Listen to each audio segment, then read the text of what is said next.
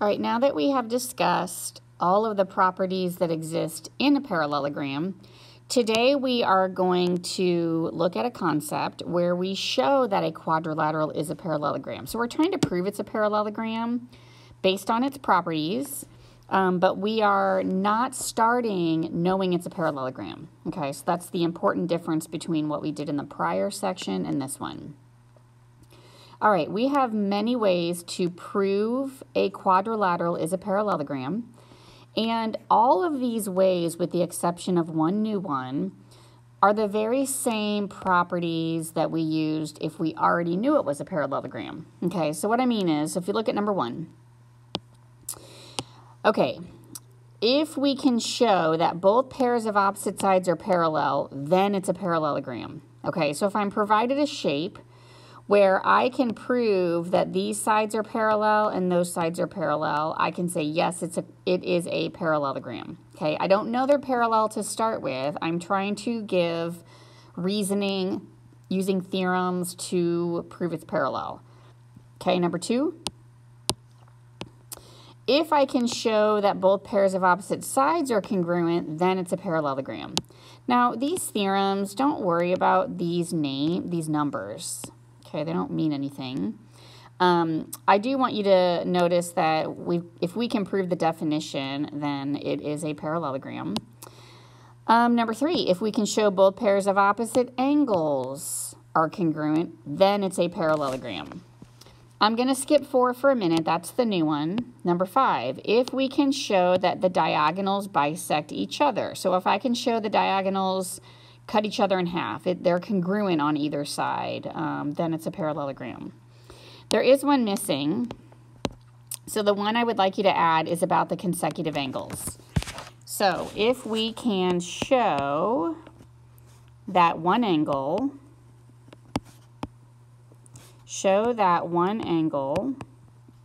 is supplementary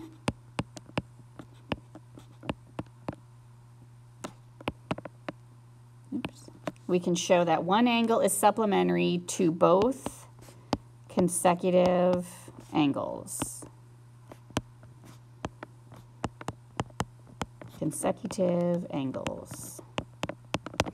If we can show that one angle is supplementary to both consecutive angles, then we know it's a parallelogram.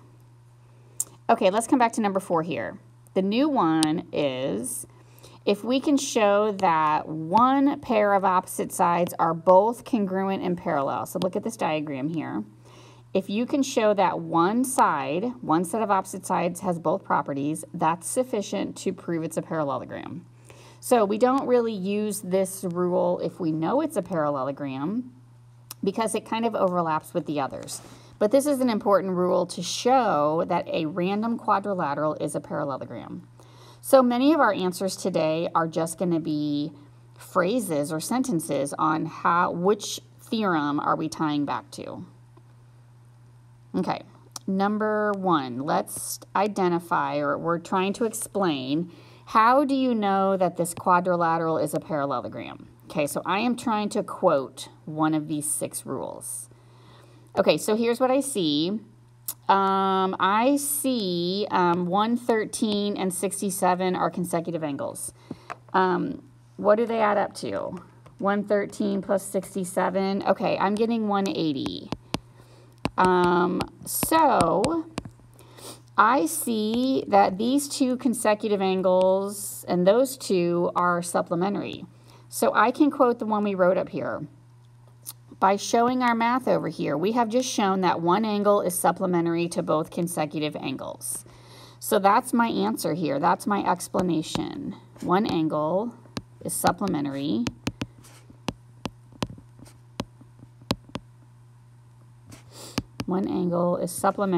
to both consecutive angles.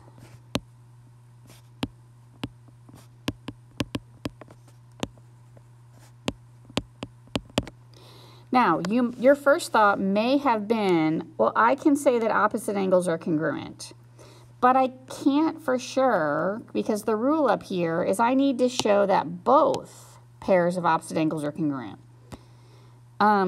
What's the measure of this angle right here? I don't have a number. So I could calculate it. Okay, I see 4 angles.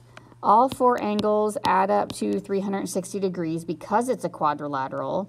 So if I did the math, if I took 360, take away both 113s, take away 67, I would calculate 67. Then I could say that both pairs of opposite angles are congruent. But without that extra step, I can't use that rule. Okay, letter B here. How do I know that's a parallelogram? Okay, I see the same expression. That means these two have to be the same length, because no matter what I put in place of x, I'm going to get the same thing. Over here is the same idea. If they're both the same expression, then I'm going to get the same answer. So my explanation is number 5.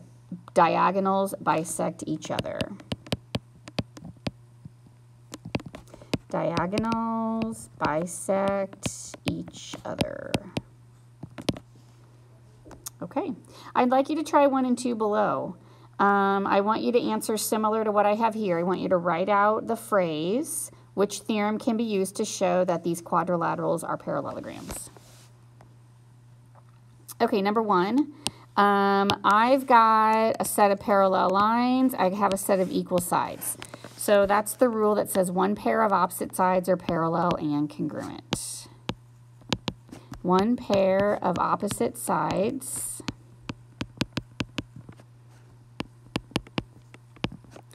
are parallel and congruent.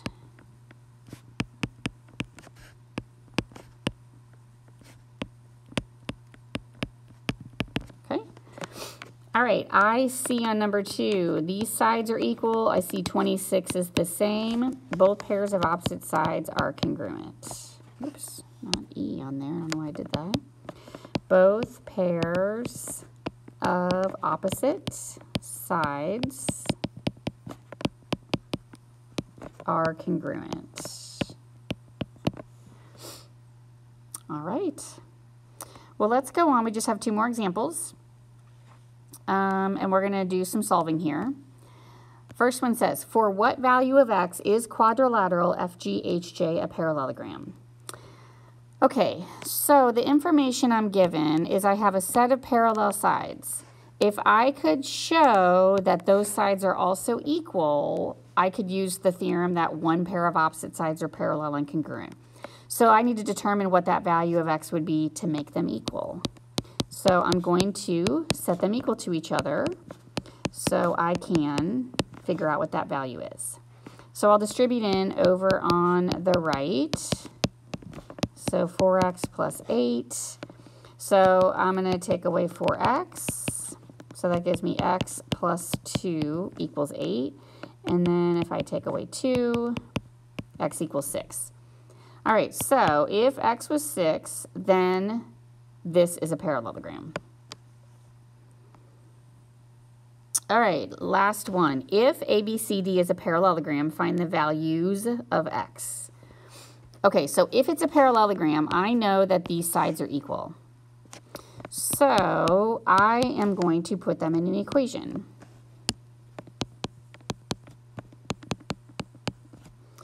All right, I have x squared and x. I'm gonna have to factor, or I could use quadratic formula. But in order to factor, I need 0 on one side. So I'm gonna go ahead, I'm gonna add my 8x over here, and I'm gonna take away 48 as well. So I have now x squared plus 8x minus 48 equals 0. All right, I'm going to go ahead and factor this. If you want to use quadratic formula, we should get the same answer. Okay, I am going to guess and check. So because this is a 1, I can look for factors of 48, negative 48, that add up to 8. Okay, so here's kind of how I like to do it. I like to list out my factors from the positive perspective. So 1 and 48, 2 and 24, 3 goes into it. 4 goes into it as well, 12. I'm going to skip 5. I think 6 works. Yeah, 6 and 8. All right, so I like to think I can make it say negative by making one of these factors negative. I like to look for factors that add or subtract to up to 8. Okay, let's see. 12 and 4, I can make, say, 8 with some negatives. Make sure none of the others work. Okay, so I'm going to go ahead and work with 4 and 12. The factor I want negative is the 4, because when I add, that will give me positive 8, and then negative 4 and 12 gives me negative 48. Okay, set these separately equal to 0. That's the zero product property. And then we solve. Add 4. So it looks like I'm getting 4 for an answer. And I'm getting negative 12. Now, they might both work. Let's see. If I plug negative 12 in here, I get a positive 48. When I plug negative 12 in here, negative 8 times negative 12 will make this term positive. That's going to be just fine. How about 4? When I plug a 4 in here, I get a negative 32 and plus 48. That'll keep this side positive. So both of them actually will work today. I don't need to throw any of them out. And so there's actually 2 solutions here. So both of these values of x would make this a parallelogram. Okay, well that wraps up our first day of proving that a quadrilateral is a parallelogram. Our next lesson will deal with the same topic.